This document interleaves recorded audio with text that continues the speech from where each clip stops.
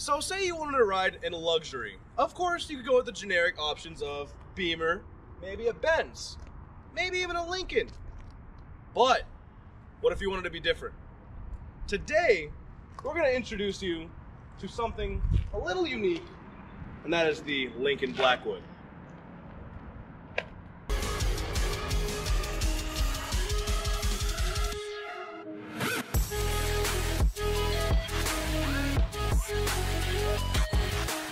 Well, hello everybody, this is Chris and Reese of SW Motorsports. Today will be our first day, and maybe last, who knows, unless you guys like the stuff, will be of us doing a review on a vehicle.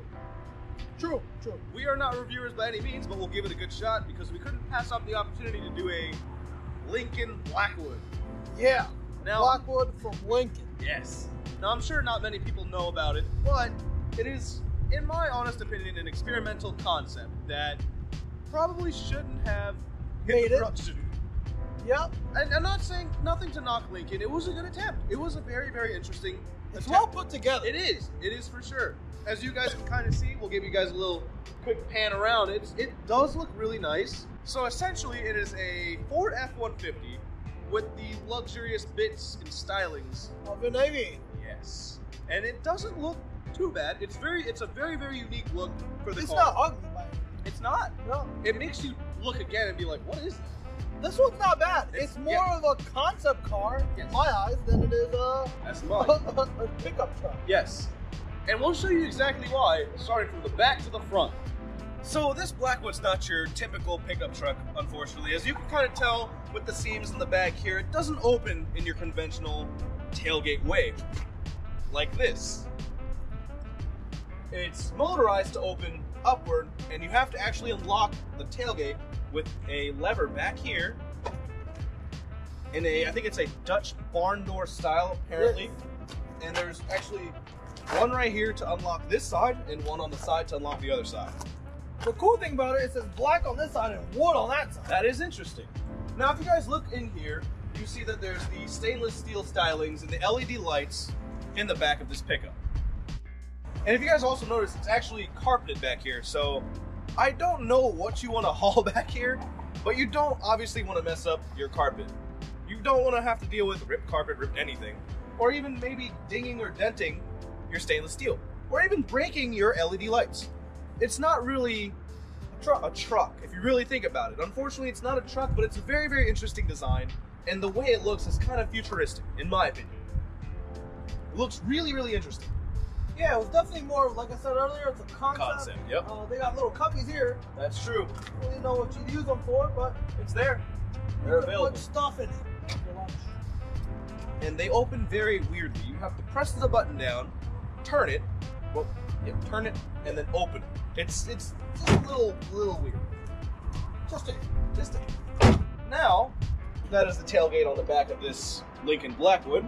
They have only made a total of 3,327, give or take.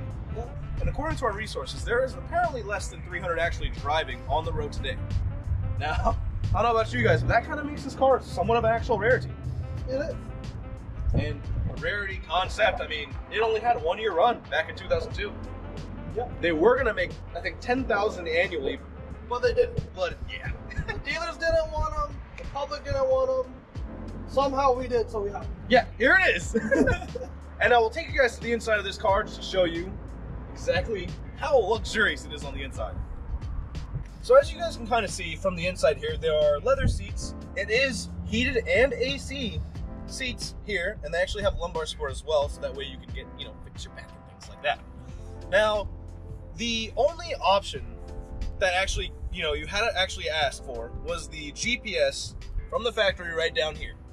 That was an option, I don't remember exactly how much it was. So that was actually the only option from factory that you could actually ask for on this Blackwood. Now, I'm not gonna say there's not many options to ask for because apparently it already comes with heated and AC seats, which is kind of the top line back in 2002. And there's plenty of room in the back as well to fit however many people you need. Up to 5. Up to 5, yes. Now, as you can kind of see, it does have its Ford bits in the front as well. Now, as you can kind of see, it still has your same Ford infotainment and other bits as well. It has the radio, the AC, buttons and everything down here, and it also has the same turn signal bits and everything else. It's literally a Ford underneath. It just has Lincoln badges and some Lincoln aspects of it as well. There's one thing that's very interesting about this Blackwood, and is that the doors are ridiculously heavy. And I'll show you right now. By trying to open this door. Pretty loud when you close it. And actually I had to pull that a little harder than I thought just to open it. I didn't think it was going to be that hard to open a second time actually, but they are actually very heavy. On to the back. Alright, so back here you have your rear climate control, where you can actually set the speed of the fan and exactly where you want it to go.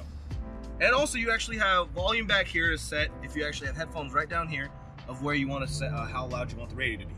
It's not too bad for your rear passengers, they actually get a little bit of say in things. And you also have extra cup holders right down here, which is really interesting.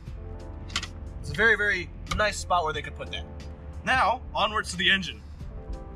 Now the Blackwood actually comes equipped with a 5.4 liter V8, pumping out 300 horsepower on this baby right here. I think it also did have other options for engines. Had a 4.2 and a 4.6. But since it's the fully loaded option, you gotta get the biggest engine possible. This is true. This is true. And it also actually rides on an older version of air ride suspension, so that way it gives a smoother, luxurious ride for a truck as well. It's a lot smoother than the F-150. It is basic. That's true. That's true. So as for a pickup, it's not bad. So according to Payload. some research, the payload it can only do is 1,200 pounds, which kind of maxes it out with the amount of people in it. That's, fully loaded. yeah, that's very unfortunately true. This thing is actually really interesting to look at, and it's very nice in my opinion, but it unfortunately was experimental and really a concept car that unfortunately failed during its time. It does look good though. It does look good. I would say it's a crossover of the full-size SUV, the Aviator, and also a pickup truck. Yes. And if you want to see one, Google one, or look at this review. Yes. Now, I believe this will wrap up our little overview of the concept car that never was. The experimental vehicle that shouldn't have been. The cool thing is, they're the only people to make a concept car and sell it. That's true. That's true. 3,000 of them. That's interesting. Why can't the rest of you do that? Come on. We're interested in it. Yeah. Let us have it. Anyway. Wrong car. Yes. We'll see you guys next time on some more SW Motorsports. Let us know in the comments below if you guys do like car reviews, and then maybe we'll do some more. We'll do. Yeah. See you soon. Don't forget to hit that like button Here. and the subscribe button Over there. and the bell for By the door. notifications. We'll see you guys next time. Bye-bye.